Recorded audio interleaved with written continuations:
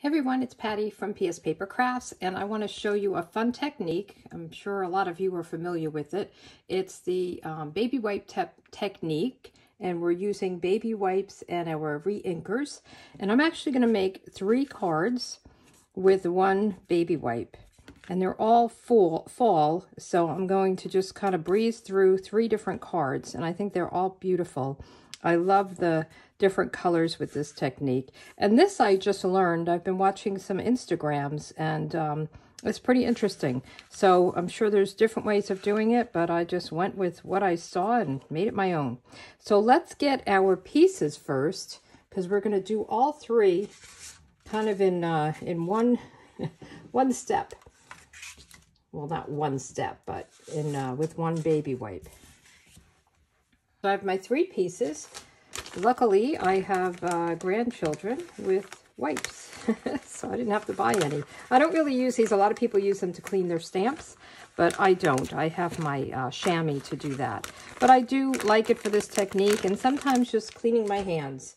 And I am going to put it in my chamois case. You can put this on anything that's plastic. I mean, it is wet, and you are going to get inky, so just be aware of that. And I'm just going to fold it into 4. I think that's big enough. And let me move these over here, and we'll start with the re-inkers. So you can use your mat. You can use a case like this.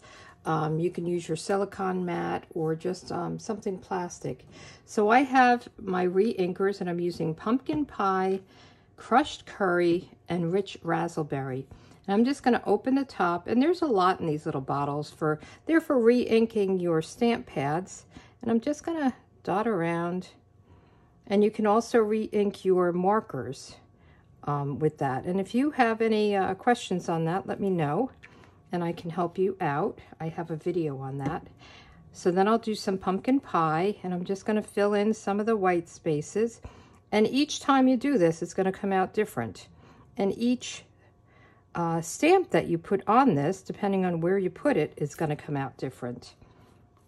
And then I'll do the crushed curry. So I thought these were really good fall colors, and I'm just going to fill in, and you just want to dot it around, and it looks like a mess, I know. You just want to get it all filled in. All right, so now we have kind of our ink pad. So let's put these aside. And now I'm going to kind of flip this around so that you're seeing more of this. And I'll get my 3 pieces. So first I'm going to do my cottage wreath. So I'm using this from the Cottage Wreaths dies. And you can keep this, you can even keep it in a closed, like a Tupperware or something. And you could probably do some more tomorrow. You can get multiple ones. The only thing with this is you don't want to pick it up and put it down and pick it up and put it down. And after you use it a while, it might get kind of murky. I know years ago I did this in a class, and by the time it got around to the last person, we did a new one because it got kind of murky where things got mixed together. So we're just going to press this down, let the ink absorb into the paper a little bit. And even on here, it looks pretty, doesn't it? Isn't that nice? And again, you're going to get a different look each time you do it. So here's the card. And then we're going to, let's do the insides while we're doing them. So on the inside, let me get my inside piece. So let's get, there's other leaves in this, and it's a group of 3 leaves. So let me get those, and I'll just kind of keep going with it. So we'll just go up here. Isn't this neat? And actually, let me get a piece of scrap paper. So we are going to get messy here, so I want to make sure I have a piece of scrap paper. So let's do right up here and in here. And you can go as far down. You could put them down here if you want. So now we have those pieces done. Okay, so let's put these away. And let's move on to the leaves. So with the leaves, I have a piece of, let me just put this together here. I have a piece of very vanilla, and this is also very vanilla. And I'll have all the information on my blog, pspapercrafts.com, if you're interested in getting the instructions for this. Okay, so now I have this stamp, this big leaf stamp, and this is from the Soft Seedlings, and I love this set. It's not mine, I borrowed it from my friend Hannah. And this is a huge leaf. I don't want all of this. I just want the stem and the top of the leaf. So what I'll do is I'll take some Post-it note. I'm going to take 2 of them because I want to cover. I'm going to leave a little bit of the stem showing and cover these. Okay.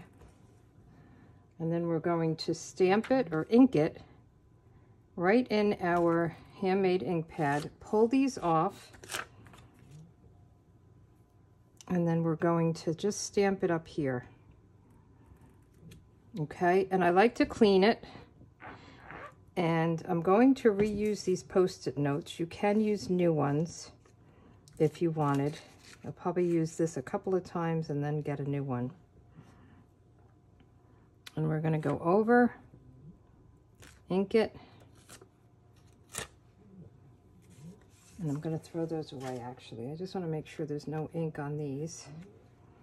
And then we'll come down here.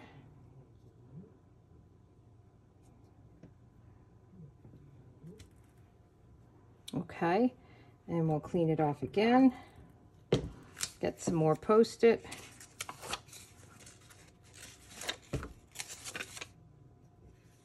Love my Post-it notes.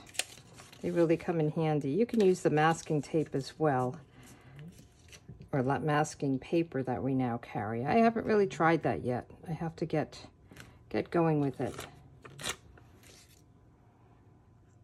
So I have them just kind of falling. And then I'm going to just clean it off and just do the edge right here.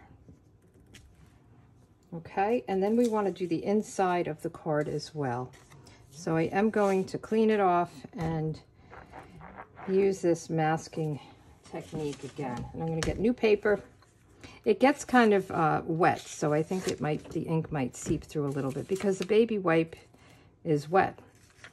With the ink on it, it's just even wetter. And this paper is very thin. So let's do one more of these. Take these away. And we're going to just come right here for the inside. Okay? So now we're done with that. I just want to add these little... they're the seedlings, and I heard somebody call them helicopters. I did another video with these, and another one was Whirligig, I think it was called, which I think is the name I was searching for. And we're just going to use our Rich Razzleberry ink. And I'm going to put one here on the inside. I didn't put any sentiments on the inside of these cards because they're kind of like, you know, hello, thinking of you. They're not cards that I would put sentiments on. Should I put one more over here? Okay, so it just kind of fills it in. So now we have this card and the inside. Okay, so that's this one. So we have 2 cards. And now this last one is one that I, you know, as I said, I recently saw it and I thought, well, I'm going to give that a whirl. Might as well try something each time, right? When you see it, just give it a try.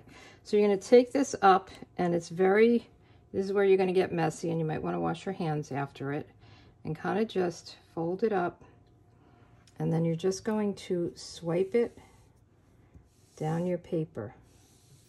And it's good, see, I stopped there. It's better if you do it in one swipe. Okay, so I think it's cool though, right? So we're going to throw this away. I'll throw it away. I'm going to use this and just wipe this up. And then I am going to get a baby wipe.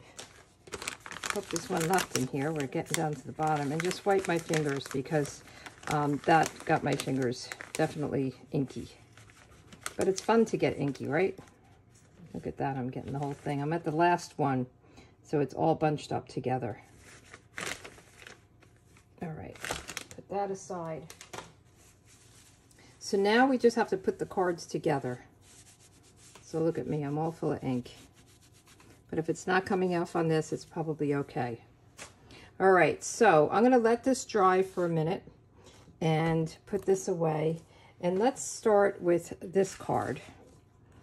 So this is the one with the cottage wreath. And I cut it, this is 3 by 3. And let me just get those pieces. So that is this one. Got to get all my pieces together. And this is this one.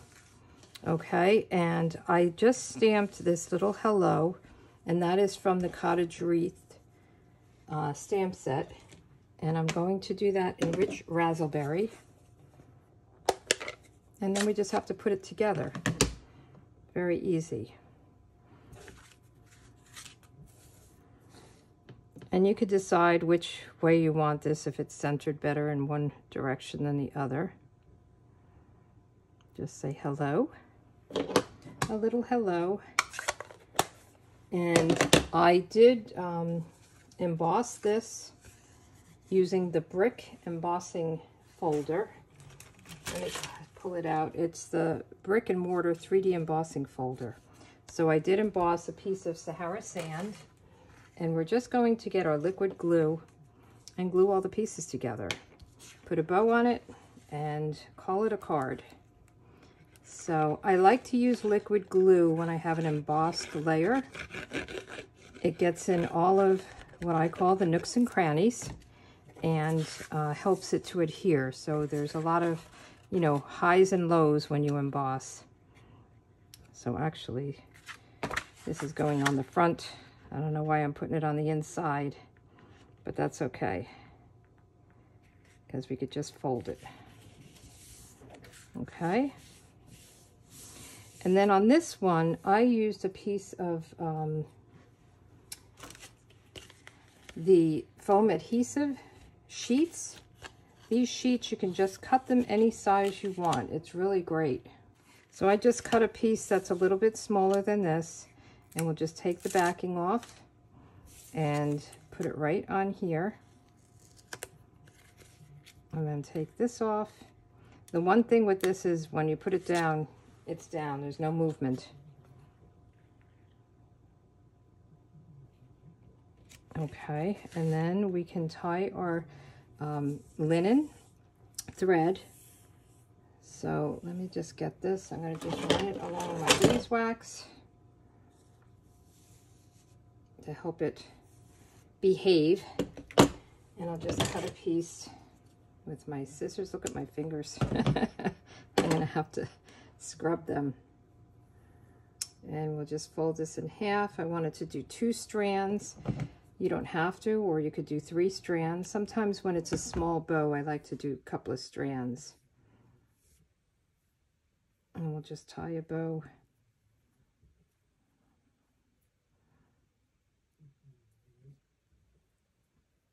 Kind of fuss with it a little bit, get it the right size. And then we'll just cut the ends so that they're even. I did that right over my trash can. Okay, we'll just take a glue dot, one of the mini glue dots, and take your pick tool. Put it right on the back, and you can put some bling on this. I didn't think it needed it. I kind of liked it without it, but if you wanted to, you could. And then we'll just put this in. So I'm going to use my stamp and seal. That's what I like to use on the insides of my cards. And we've got our first card done. Okay, so here we have our first 2 cards, and then the next one we'll do is this one. So this one I took some, let me get the pieces. So I cut the sentiment label using my favorite dies. I think I use these every day lately. The Stylish Shape dies, so I'm using this big long one. And I got the sentiment from, I've got all my stuff here, the Soft Seedlings. So the Thinking of You. So let's stamp that first with Rich Razzleberry.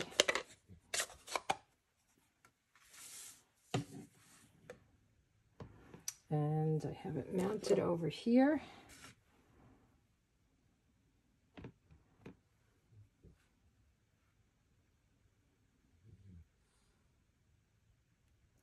And just press it down. Thinking of You. I love Thinking of You cards. And again, I don't put a sentiment on the inside. So this is our outside layer, because I never know who I'm sending it to and for what reason. If I did, you know, I'll just add a sentiment. So on this one, I took some linen thread and I wrapped it around 3 times. And I kind of went a little, I crossed it over a little bit. So we'll do 1. Let's see. What am I doing here? All right, I'm going to tape this down first. I think that's my problem. So I'm going to just tape it right kind of in the middle. And then I want to go up and down and around. Okay. And then we'll cut it and tape it. Well, let me tape it and cut it. Take my tape.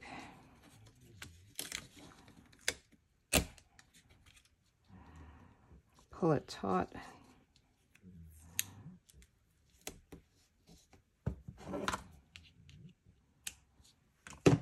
Okay, let's see how that looks on the upbeat front. And we can just work it around. And we're going to put something over it, so that'll be okay.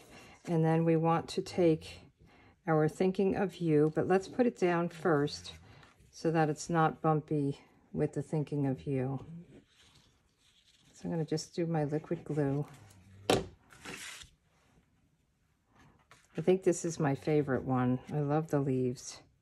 I did another video with the leaves where I used sponge daubers to get different colors on it, and that came out really pretty as well. Okay, so now we want the Thinking of You. And for something like this, when it's going over ribbon, what I like to do is just take, some people call this the bones of their dimensionals, the outside. Don't ever throw them away. And I'm going to put one toward the top, and then I'll do the other side. And I'm just guessing how long. And they don't have to be exactly the same. And one toward the bottom. Especially if you have a thick ribbon in the middle, then it doesn't get all funny because it's on the ribbon. With the way I did this ribbon, it's probably not going to make much of a difference. And then we'll just pull off the back.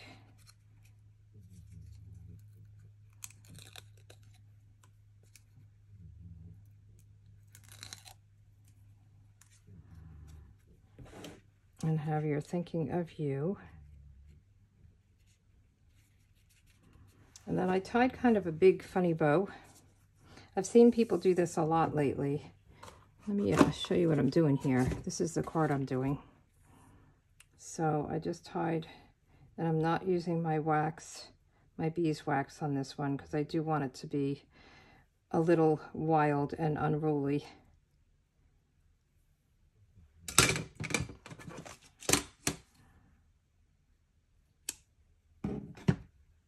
And we'll put that up there with another glue dot. My glue dots are over here, getting stuff everywhere, but this is how I like to work. I like to work with stuff everywhere. When I'm finished, sometimes I'm like, oh my goodness, how would I ever find anything? And sometimes I have a hard time finding this stuff that I'm working on. It's right in front of my eyes and I'm not seeing it. But I'm at a very little table, so I don't have a lot of room, and this is 3 cards. So it's quite a bit. And then I took some of these the leaves with the amber. I think they're amber dots. I'll have it in my blog though. And no, I didn't do that on this one. I did different things on different cards. So this one is the rustic metallic dots. And I just took one of the bigger ones and put that on the Thinking of You. I use these other amber dots, rhinestones, I think they are, for another card. So these and these. And then we have our last card. Let's get this stuff out of the way. So we're back to this card, and it's going to be dry and everything. And let me get the pieces for this. So this, I used crushed curry as my card base. And then I thought that, you know, it would pull it out here. And you could decide whether you want it this way or this way. But I think I'm going to go with it this way. And here's the card, just so we have a guide. So let's just put this down first. Oh, and I didn't put the inside in the other card. We have to do that. I see it sitting right up here. All right. We will get that done as well. So I thought the crushed curry kind of popped on this a little bit. So let's get, I did cut some leaves, and these I've been using quite a bit. These are the aspen tree dies. So aspen trees dies, and they have these beautiful leaves that cut and emboss, and then they have this beautiful kind of front oval cutout with a tree. So I already cut them. I cut one with Rich Razzleberry and one with the crushed curry. So we'll put this down.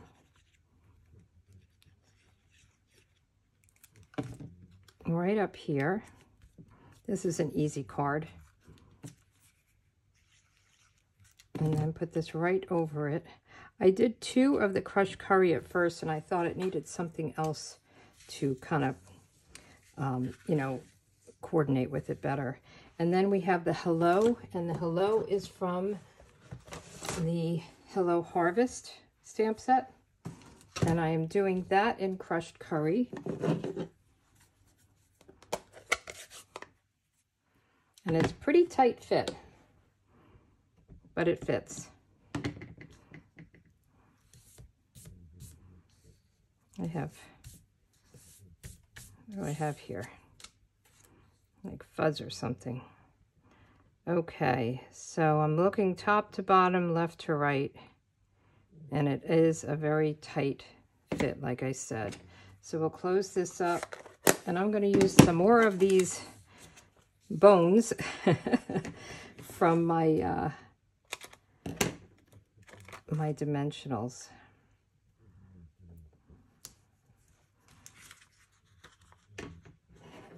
I'm just going to do a couple more.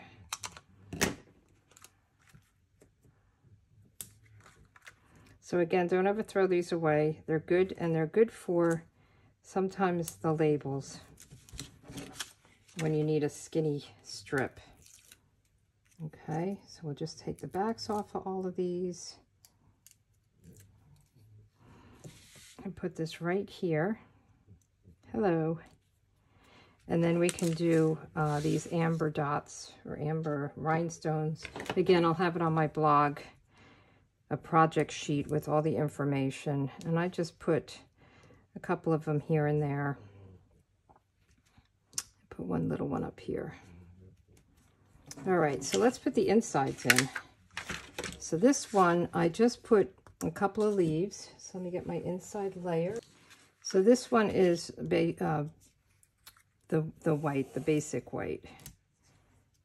And we'll just do some leaves. The other cards I made was with the very vanilla.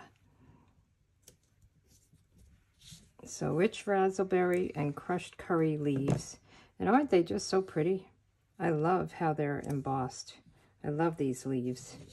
And then let's put this on the inside, and we have to put the other one on the inside as well. So pretty easy. And, you know, as I said, you can save that and you could just make a lot of cards with it if you wanted to. And each one will come out a little bit different. And you can do different colors. You don't have to do the colors I chose. I think this kind of like mixed together and looks a little brownish, but I think that's a good fall color. So that's this one. And let's get rid of that. So we have these two, and something's missing an inside. We have these two. And then we have these two. This is the one missing the inside. So let's put this inside of this card. And we have 3 cards made. I have 6. Pretty quickly though.